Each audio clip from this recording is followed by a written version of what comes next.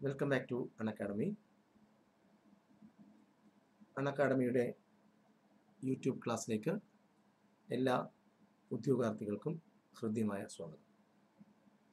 നമ്മളിന്ന് പ്രകാശത്തിൻ്റെ വളരെ പ്രധാനപ്പെട്ട രണ്ട് പ്രതിഭാസങ്ങളെക്കുറിച്ചാണ് ഇന്ന് ക്ലാസ്സിനകത്ത് ചർച്ച ചെയ്യുന്നത്. വളരെ പ്രധാനപ്പെട്ടത് എന്ന് പറയാൻ കാരണം PSC പരീക്ഷകളിൽ സ്ഥിരമായി ചോദ്യങ്ങൾ തിരഞ്ഞെടുക്കുന്ന രണ്ട് പ്രധാനപ്പെട്ട ഏരിയകൾ, പ്രകാശത്തിലെ ഏറ്റവും പ്രധാനപ്പെട്ട രണ്ട് ഏരിയകളെ കുറിച്ചാണ് നമ്മളിന്ന് ക്ലാസ്സിനകത്ത് നിങ്ങളോട് ചർച്ച ചെയ്യുന്നതും പറയുന്നതും. നമ്മുടെ ഈ പ്രകാശം ഭൂമി ലോകത്തെ, പ്രപഞ്ച ലോകത്തെ ഏറ്റവും വലിയൊരു സത്യമാണ്. പ്രകാശം, അതിനെക്കുറിച്ചുള്ള പഠനം ഒപ്റ്റിക്സ് എന്ന് പറയുന്ന പേരിലാണ് അറിയപ്പെടുന്നത്. പ്രകാശത്തെക്കുറിച്ചുള്ള പഠനത്തിന് പറയുന്ന പേരാണ് optics. Study of light is called optics. Optics എന്ന പേരിൽ ഒരു പുസ്തകം എഴുതിയ ശാസ്ത്രജ്ഞന്റെ പേരാണ് സർ ഐസക് ന്യൂട്ടൺ. ന്യൂട്ടൺ എന്നാണ് അദ്ദേഹത്തിന്റെ പേര്. ഒപ്റ്റിക്സ് എന്ന് പറയുന്ന പുസ്തകം എഴുതിയ വ്യക്തിയാണ് സർ ഐസക് ന്യൂട്ടൺ. ഫിസിക്സിന്റെ പിതാവ് എന്നറിയപ്പെടുന്ന സർ ഐസക് ന്യൂട്ടൺ. അന്തരീക്ഷത്തിലെ പൊടിപടലങ്ങളിൽ തട്ടി പ്രകാശത്തിന് പൂർണ്ണമായോ അല്ലെങ്കിൽ ഭാഗികമായോ പ്രതിഫലിക്കാൻ കഴിയും, റിഫ്ലക്റ്റ് ചെയ്യാൻ കഴിയും. ഇത്തരത്തിലുള്ള ഒരു പ്രതിഭാസം നമ്മൾ കണ്ടും കാണാതെയും നമ്മുടെ ഈ അന്തരീക്ഷത്തിൽ നടക്കുന്നുണ്ട്. ഈ പ്രതിഭാസത്തെയാണ് നമ്മൾ സ്കാറ്ററിംഗ് അല്ലെങ്കിൽ വിസരണം എന്ന് പറയുന്നത്. പൊടിപടലങ്ങൾ തട്ടി ലൈറ്റ് സ്കാറ്ററായി പോവും, ചിതറിപ്പോവും. ഇതിനെ നമ്മൾ വിളിക്കുന്ന പേരാണ് വിസരണം. ചിലപ്പോൾ അത് പൂർണ്ണമായിട്ടും ചിതറാം, അല്ലെങ്കിൽ പകുതി, പാർഷ്യലി സ്കാറ്റർ ചെയ്യാം. So that process is called വിസരണം. അതിനെ മലയാളത്തിൽ നമ്മൾ വിസരണം എന്ന് പറയും, സ്കാറ്ററിംഗ് എന്ന് ഇംഗ്ലീഷിൽ പറയും. ഈ പ്രതിഭാസത്തിന്റെ പ്രതിഫലനങ്ങൾ, ഈ പ്രതിഭാസം കാരണം ഉണ്ടാകുന്ന ചില വസ്തുതകൾ, ചില കാര്യങ്ങൾ നമ്മുടെ ഭൂമിയിലുണ്ട്. അതിൽ ഒന്നാണ് ആകാശത്തിന്റെ നീലനിറം. ആകാശം നീലനിറത്തിൽ കാണുന്നതിന് കാരണം എന്താണെന്ന് ചോദിച്ചാൽ പറയണം, അത് വിസരണമാണ്. അപ്പോ ആകാശത്തിന്റെ നീലിമയ്ക്ക് കാരണം അത് വിസരണമാണ്. ആകാശത്തിന്റെ നീലനിറത്തിന് കാരണം വിസരണം ആണെന്ന് കണ്ടുപിടിച്ചത് ലോർഡ് റെയ്ലി എന്ന് പറയുന്ന ഒരു ശാസ്ത്രജ്ഞനാണ്. ലോർഡ് റെയ്ലി PSCയുടെ ചോദ്യമാണ്. ആകാശത്തിന്റെ നീലിമയ്ക്ക് കാരണം കണ്ടെത്തിയതാരെന്ന്. ആകാശത്തിന്റെ നീലിമയ്ക്ക് കാരണം കണ്ടെത്തിയത് ലോർഡ് റെയ്ലി എന്ന് പറയുന്ന പേരുള്ള ഒരു ശാസ്ത്രജ്ഞനാണ്. നമ്മൾ ഈ സൂര്യൻ ഉദിക്കുന്ന നേരത്ത് കണ്ടിട്ടുണ്ടോ? സൂര്യന്റെ ചുറ്റും ഭയങ്കര ചുവപ്പായിരിക്കും. സൂര്യൻ അസ്തമിക്കുന്ന നേരത്തും ആ ചുവപ്പ് വരാറുണ്ട്. ഇതിന് കാരണം സ്കാറ്ററിംഗ്. സൂര്യൻ ഉദിക്കുമ്പോഴും സൂര്യൻ അസ്തമിക്കുമ്പോഴും സൂര്യന്റെ ചുറ്റും ചുവന്ന നിറത്തിൽ ഒരു വലയം രൂപപ്പെടാനുള്ള കാരണം സ്കാറ്ററിംഗ് ആണ്. ഓക്കെ. തരംഗദൈർഘ്യം, വേവ് ലെങ്ത് ഏറ്റവും കുറഞ്ഞ ദൃശ്യപ്രകാശത്തിലെ വർണ്ണമാണ് വയലറ്റ് എന്ന് നമുക്ക് എല്ലാവർക്കും അറിയാം. Violet, IndiGo, blue, green, yellow, orange, red എന്നാണ് അതിൻ്റെ ഒരു ഓർഡർ. എന്തുകൊണ്ടാണ് വയലറ്റ് ആദ്യം വരാൻ കാരണം? തരംഗദൈർഘ്യം കുറഞ്ഞ നിറമാണ് വയലറ്റ്. ആ നിറം ആണ് ഏറ്റവും കൂടുതൽ വിസരണത്തിന് വിധേയമാകുന്നത്. ഏറ്റവും കൂടുതൽ വിസരണത്തിന് വിധേയമാകുന്ന നിറം ഏതാണെന്ന് ചോദിച്ചാൽ ഉത്തരം പറയണം, അത് വയലറ്റ് ആണ്. ഏറ്റവും കൂടുതൽ വിസരണത്തിന് വിധേയമാകുന്നത് ഏറ്റവും തരംഗദൈർഘ്യം കുറഞ്ഞ നിറമായിരിക്കും. എന്നാൽ തരംഗദൈർഘ്യം കൂടിയ നിറം, ഏറ്റവും തരംഗദൈർഘ്യം കൂടിയ നിറമായ റെഡിന് വിസരണം അത്രത്തോളം സംഭവിക്കില്ല. അപ്പൊ വിസരണം കൂടിയ നിറം വയലറ്റും വിസരണം കുറഞ്ഞ നിറം റെഡ് ആണെന്നും പഠിക്കണം. ഓക്കെ. പ്രകാശത്തെ കൂടുതൽ റിഫ്ലക്റ്റ് ചെയ്യുകയും കുറച്ചു മാത്രം സ്കാറ്റർ ചെയ്യുകയും ചെയ്യുന്ന വസ്തുക്കളാണ്, ലൈറ്റുകളാണ് നല്ല പ്രകാശപൂരിതമായി കാണപ്പെടുന്നത്. ഒരു വ്യക്തി ചുവന്ന ഡ്രസ്സ് അണിഞ്ഞുകൊണ്ട് നമ്മുടെ മുന്നിൽ വന്നാൽ അയാൾ കൂടുതൽ നമ്മൾ ശ്രദ്ധിക്കും. കാരണം ആ റെഡ് കളറിനൊരു പ്രത്യേകത വിസരണം കുറവാണ്. ലൈറ്റിനെ ചിന്നിച്ചിതറിക്കാനുള്ള കഴിവ് കുറവാണ്. അതുകൊണ്ട് കൂടുതൽ ആ വർണ്ണം പ്രകാശപൂരിതം, പ്രകാശം കൊണ്ട് നിറഞ്ഞു കാണപ്പെടും. അതുകൊണ്ട് ചുവന്ന വസ്ത്രങ്ങൾ ധരിക്കുമ്പോൾ പല ആൾക്കാരുടെയും നമുക്ക് നേടാൻ കഴിയും. പല വ്യക്തികളും ഇപ്പോൾ ഒരു കൂട്ടത്തിൽ എല്ലാവരും ഡ്രസ്സ് ഇട്ടുകൊണ്ടിരിക്കുന്നു, നമ്മളൊരു ചുവന്ന ഷർട്ടും ചുവന്ന ഒരു പാൻറ്റും കൂടെയാണ് നമ്മൾ ധരിക്കുന്നത്, അല്ലെങ്കിൽ ചുവന്ന സാരി ഉടുത്തുകൊണ്ട് പോവുകയാണെങ്കിൽ തീർച്ചയായും നിങ്ങൾ ശ്രദ്ധിക്കപ്പെടും. കാരണം ചുവപ്പ് നിറത്തിന്റെ പ്രത്യേകത തരംഗദൈർഘ്യം നല്ല കൂടുതലാണ്. അതുകൊണ്ട് തന്നെ വയലറ്റ്, ഇൻഡിഗോ, ബ്ലൂ, ഗ്രീൻ എന്നാണ്. തരംഗദൈർഘ്യം കൂടുതലും ആവൃത്തി കുറവുമാണ്. അപ്പോൾ പഠിക്കണം, പ്രകാശത്തെ കൂടുതൽ പ്രതിഫലിക്കുന്നത് കുറച്ച് വിസരണം സംഭവിക്കുന്നതുമായ വസ്തുക്കൾ കൂടുതൽ പ്രകാശപൂരിതമായി കാണപ്പെടും. ഓക്കെ, ഇതുപോലെ ആകാശ നീലിമ പോലെയാണ് കടലിന്റെ വെള്ളം. വെള്ളത്തെ നമ്മൾ കടലിനെ മൊത്തത്തിൽ നോക്കിക്കഴിഞ്ഞാൽ കടലിനകത്ത് ഈ കടലിലും ഈ വിസരണം എന്ന് പറയുന്ന പ്രോസസ്സിന്റെ ആഫ്റ്റർ ഇഫക്റ്റ് കാണാൻ പറ്റും. അതുകൊണ്ടാണ് കടൽ ജലം എന്ത് നിറത്തിൽ കാണപ്പെടുന്നത്? നീല നിറത്തിൽ കാണപ്പെടുന്നത്. നിങ്ങൾക്ക് സംശയമുണ്ടെങ്കിൽ കടൽ തീരത്ത് പോയി നിന്ന് കടലിനെ നോക്കുക, നല്ല നീല നിറത്തിലാണ് കാണപ്പെടുക. പക്ഷെ കുറച്ച് വെള്ളം മാത്രം കയ്യിലെടുത്ത് നമ്മൾ നോക്കണം. പ്രത്യേകിച്ച് നിറമൊന്നുമില്ല. അങ്ങനെ പ്രത്യേകിച്ച് വെള്ളത്തിന്റെ നിറം മാത്രമേ ഉള്ളൂ, അല്ലാതെ ഒരു നിറമൊന്നും കാണാൻ കഴിയില്ല. അല്ല, കടലിനെ മൊത്തത്തിൽ നോക്കിയാൽ സൂര്യൻ കടലിന് മുകളിൽ നിൽക്കുന്നതായിട്ട് നമുക്ക് തോന്നുന്നുണ്ട്. ആ സൂര്യന്റെ പ്രകാശം വിസരണത്തിന് വിധേയമാകുന്നതിന്റെ ഫലമായിട്ടാണ് എന്ത് സംഭവിക്കുന്നത്? കടൽ ജലം നീല നിറത്തിൽ കാണപ്പെടുന്നത്. ഇത് കണ്ടെത്തിയത് നമുക്ക് എല്ലാവർക്കും അഭിമാനിക്കാം ഒരു ഇന്ത്യക്കാരനാണ്. ആ ഇന്ത്യക്കാരന്റെ പേരാണ് CV രാമൻ. 1930 ഫെബ്രുവരി 28 അദ്ദേഹത്തിന് അങ്ങനെ ഒരു കണ്ടെത്തൽ നടത്തിയതിന് നൊബേൽ സമ്മാനം കിട്ടിയത്. ലോക ശാസ്ത്ര ദിനമായി ആചരിക്കുന്ന ദിവസമാണ്, ദേശീയ ശാസ്ത്ര ദിനമായി ആചരിക്കുന്ന ദിവസമാണ് CV രാമന് നൊബേൽ സമ്മാനം കിട്ടിയ ദിവസം. That was observed as national science day. നമ്മുടെ ദേശീയ ശാസ്ത്ര ദിനമായി ആചരിക്കുന്നത് ഫെബ്രുവരി 28 നിങ്ങളെ ഓർമ്മപ്പെടുത്തുകയാണ്. ഓക്കെ, ശ്രദ്ധിക്കാം. ഇനി നമ്മൾ പറയാൻ പോകുന്നത് പ്രകീർണനം എന്ന് പറയുന്ന ഒരു പ്രതിഭാസത്തെ കുറിച്ചാണ്. നമ്മുടെ ക്ലാസ് ഇന്ന് അങ്ങനെയാണ്, 2 ടോപ്പിക്കാണ് നമുക്കിത് പഠിപ്പിക്കാനുള്ളത്, വിസരണവും പ്രകീർണനവും. എന്താണ് പ്രകീർണനം? സമന്വിത പ്രകാശം എന്ന് പറഞ്ഞാൽ ദൃശ്യപ്രകാശം, നമ്മൾ കാണുന്ന നിറം. സമന്വിത പ്രകാശം അതിന്റെ കമ്പോണന്റുകളായി മാറുന്ന പ്രോസസ്സിനെ വിളിക്കുന്ന പേരാണ് പ്രകീർണനം. സമന്വിതം എന്ന് പറഞ്ഞാൽ എന്താ അർത്ഥം? കോമ്പോസിറ്റ് ലൈറ്റ്, സാധാരണ പ്രകാശം, അതിന്റെ കമ്പോണന്റുകളായി മാറുന്ന പ്രോസസ്സിനെ വിളിക്കുന്ന പേരാണ് പ്രകീർണനം. ഇപ്പം ഫോർ എക്സാമ്പിൾ, പണ്ട് കാലങ്ങളിലൊക്കെ ആൾക്കാർ വിശ്വസിച്ചിരുന്നത് വൈറ്റ് ലൈറ്റ്, സാധാരണ ലൈറ്റിന്റെ നിറം വൈറ്റ് എന്ന് അല്ലെങ്കിൽ ട്രാൻസ്പാരന്റ് എന്നാണ്. പക്ഷേ ഫിസിക്സിന്റെ പിതാവ് എന്നറിയപ്പെടുന്ന സർ ഐസക് ന്യൂട്ടന്റെ കണ്ടുപിടുത്തമാണ് സാധാരണ പ്രകാശത്തെ ഒരു പ്രിസത്തിലൂടെ കടത്തിവിട്ടാൽ ആ പ്രിസത്തിൽ കൂടെ കടന്നു പോകുമ്പോൾ ആ പ്രിസത്തിൽ തട്ടി പ്രകാശം വിഘടിച്ച് അതിന്റെ കമ്പോണന്റുകളായ 7 നിറങ്ങളായി മാറും. അതാണ് violet, IndiGo, blue, green, yellow, orange, red. ഏതൊക്കെയാ? Violet, IndiGo, blue, green, yellow, orange, red. ഇത്രയും നിറങ്ങളായി മാറും. ഇതുപോലെയാണ് മഴവില്ല്. മഴവില്ലുണ്ടാകുന്നതിന് കാരണം ചോദിച്ചാൽ നമ്മൾ ഉത്തരം പറയണം, അത് പ്രകീർണനമാണ്. അതുപോലെ മറ്റു കാരണങ്ങളുണ്ട്, അപവർത്തനമുണ്ട്, പൂർണ്ണാന്തരിക പ്രതിഫലനമുണ്ട്. ഇതെല്ലാം മഴവില്ലുണ്ടാകാൻ കാരണമായ പ്രതിഭാസങ്ങളാണ്. മഴവില്ല് 7 നിറങ്ങളുണ്ട്. മഴവില്ലിൽ 7 നിറങ്ങളുണ്ട് എന്ന് കണ്ടെത്തിയ വ്യക്തിയുടെ പേര് ചോദിച്ചാലും ഉത്തരം പറയണം, അത് സർ ഐസക് ന്യൂട്ടനാണ്. അപ്പോൾ പ്രകീർണനം കണ്ടെത്തിയത് സർ ഐസക് ന്യൂട്ടനാണ്.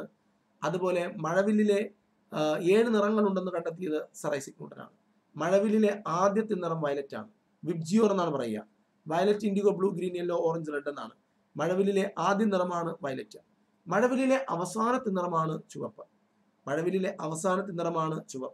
മഴവില്ലിന്റെ ഉള്ളിൽ കാണപ്പെടുന്ന നിറമാണ് വയലറ്റ്, പുറത്ത് കാണപ്പെടുന്ന നിറമാണ് ചുവപ്പ് എന്നാണ് അർത്ഥം. മഴവില്ലിൽ വയലറ്റ് നിറം ഉണ്ടാക്കുന്ന ആംഗിൾ 40.8 ഡിഗ്രി ആയിരിക്കും. 40.8 ഡിഗ്രിയാണ് വയലറ്റ് നിറം ഉണ്ടാക്കുന്ന കോണളവ്.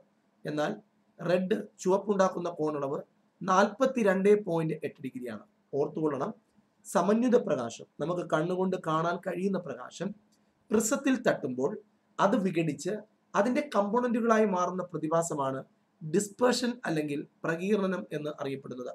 ഇത് കണ്ടെത്തിയത് sir Isaac ന്യൂട്ടനാണ്. Sir Isaac ന്യൂട്ടനാണ് dispersion കണ്ടുപിടിച്ചത്. Dispersion was discovered bye sir Isaac Newton. Sir Isaac ന്യൂട്ടന്റെ കണ്ടുപിടുത്തമാണ്. പ്രകീർണനം സംഭവിക്കണമെങ്കിൽ അതിന് സാധാരണ സംഭവിക്കാൻ വേണ്ടി നമ്മൾ പ്രിസം ഉപയോഗിച്ചാൽ മതി.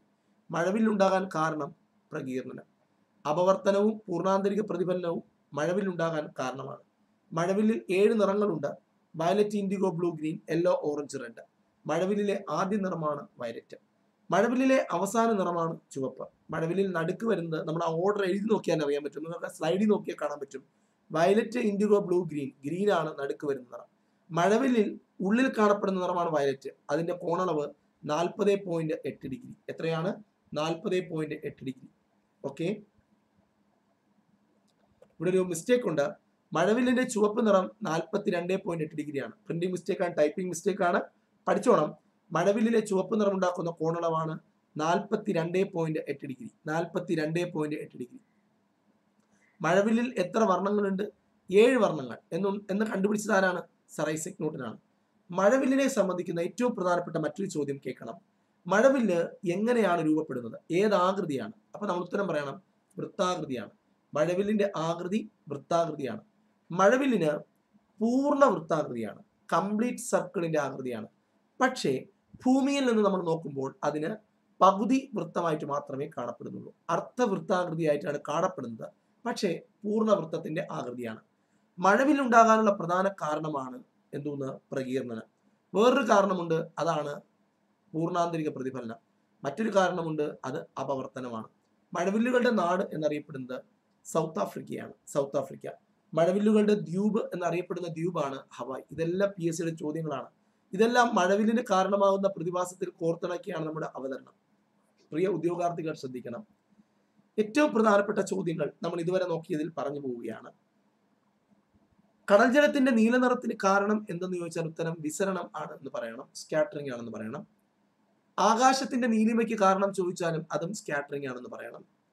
ആകാശത്തിന്റെ നീലിമ കണ്ടെത്തിയ വ്യക്തിയുടെ പേരാണ് ലോർഡ് റെയ്ലി എന്ന് പറയണം.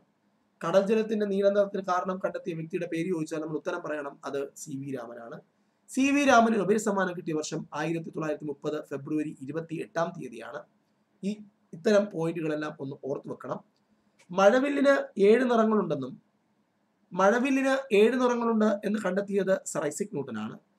ഐസക് ന്യൂട്ടൻ എന്ന് പറയുന്ന വ്യക്തി തന്നെയാണ് വർണ്ണപ്പമ്പരത്തിന്റെ ഉപജ്ഞാതാവ്. ഒരു പമ്പരത്തിൽ 7 നിറങ്ങൾ കോട്ട് ചെയ്തിട്ട് ആ പമ്പരം കറക്കിയപ്പോൾ വെളുത്ത പ്രകാശത്തിൽ കണ്ടു. അങ്ങനെ ആൾക്കാരോടെല്ലാം അദ്ദേഹം വിളിച്ചു കൂകി, എങ്ങനെയാ? മഴവില്ലിന് 7 വർണ്ണങ്ങളുണ്ട്, കണ്ടോ നിങ്ങൾ? ഇതിനെ കറക്കുമ്പോൾ ഒറ്റ നിറമായിട്ട് മാത്രമേ നമ്മൾ കാണുന്നുള്ളൂ. ഇങ്ങനെ മഴവില്ലിന് 7 നിറങ്ങൾ ഉണ്ടെന്ന് കാണിക്കാൻ വേണ്ടിയിട്ട് അദ്ദേഹം നടത്തിയ പരീക്ഷണമാണ് വർണ്ണപ്പമ്പര പരീക്ഷണം. സ്കൂൾ ക്ലാസ്സുകളിൽ പഠിക്കാനുണ്ട്, പഠിക്കണം. ഇതുപോലെ പ്രകാശത്തിലെ ഏറ്റവും പ്രധാനപ്പെട്ട മറ്റൊരു പ്രതിഭാസമാണ് റിഫ്രാക്ഷൻ എന്നറിയപ്പെടുന്ന അപവർത്തനം. സാധാരണ ലൈറ്റ് വായുവിലൂടെ സഞ്ചരിച്ച് വെള്ളത്തിലേക്ക് സഞ്ചരിക്കുന്നു. വായുവിലൂടെ വന്ന് വെള്ളത്തിലേക്ക് കയറുമ്പോൾ വായുവിലൂടെ വരുന്ന ഒരു ഡയറക്ഷൻ ഉണ്ട്. അത് വെള്ളത്തിലൂടെ പോകുമ്പോൾ ആ ഡയറക്ഷൻ ചേഞ്ച് ആവും. ഏതൊരു മാധ്യമത്തിലൂടെയും കടന്നു വരുന്ന പ്രകാശം മറ്റൊരു മാധ്യമത്തിലേക്ക് കടക്കുന്നു, വായുവിൽ നിന്ന് വെള്ളത്തിലേക്ക് കടക്കുന്നു.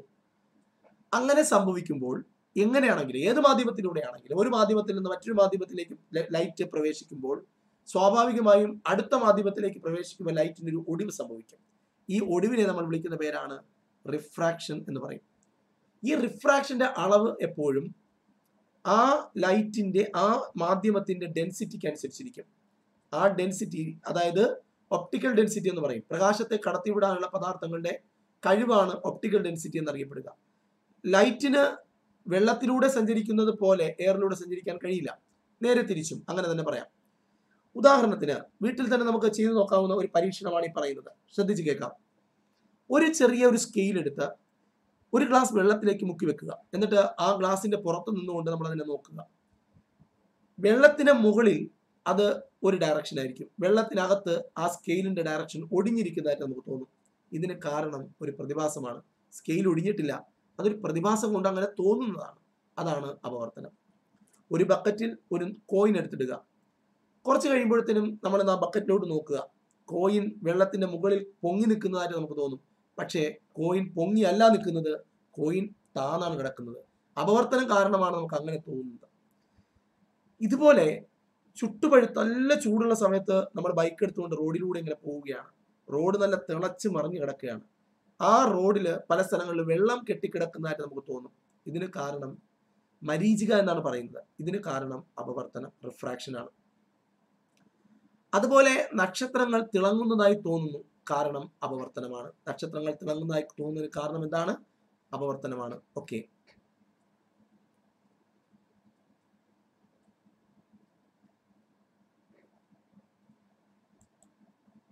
ഓക്കെ, ശ്രദ്ധിച്ച് കേൾക്കാം. അപവർത്തനവുമായി ബന്ധപ്പെട്ടൊരു നിയമമുണ്ട്.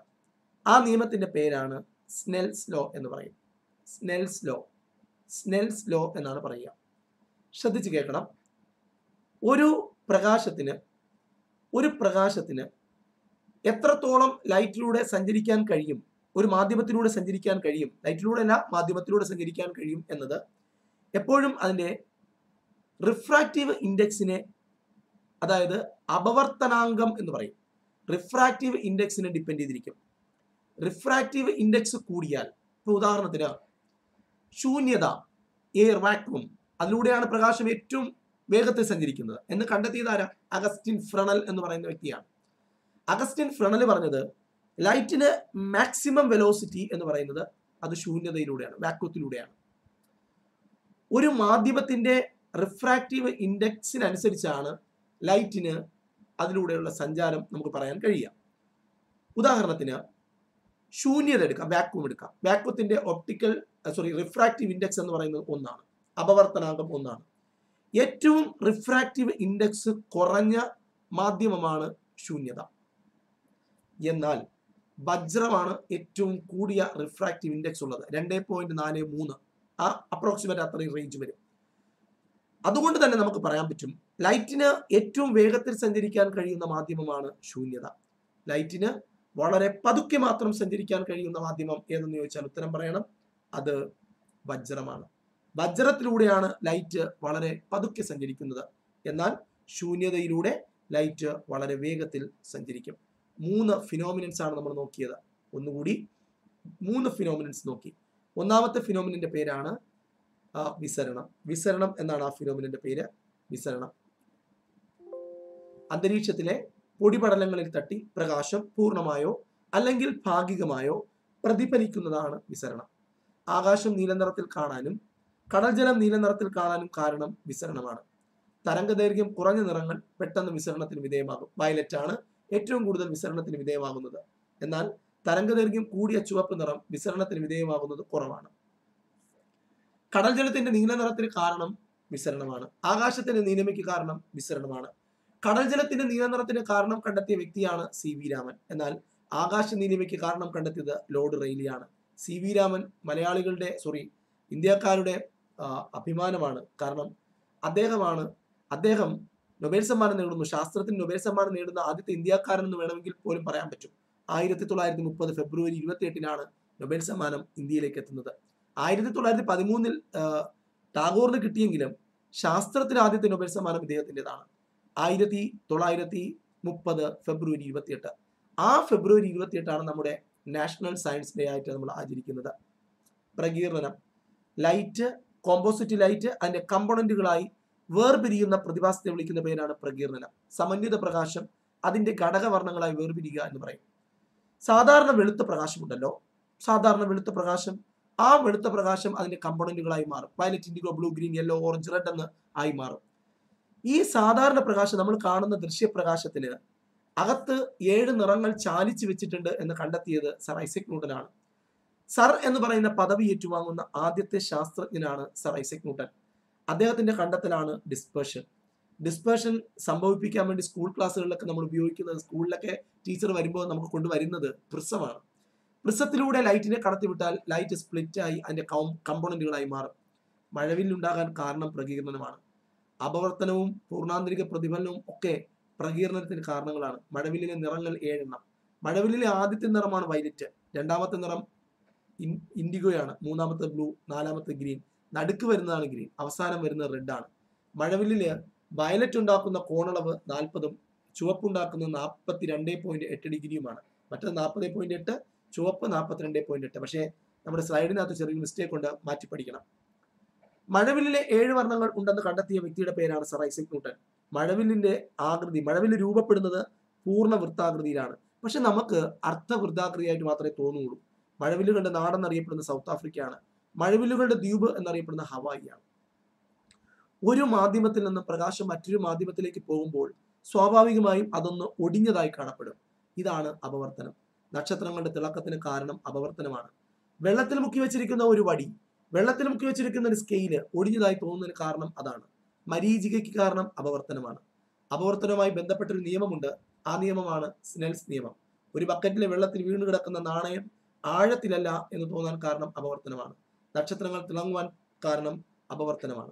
ഓക്കെ, ഇത്രയും പറഞ്ഞുകൊണ്ട് നമ്മൾ ഇന്ന് ക്ലാസ് അവസാനിപ്പിക്കുന്നു. നന്ദി, നമസ്കാരം.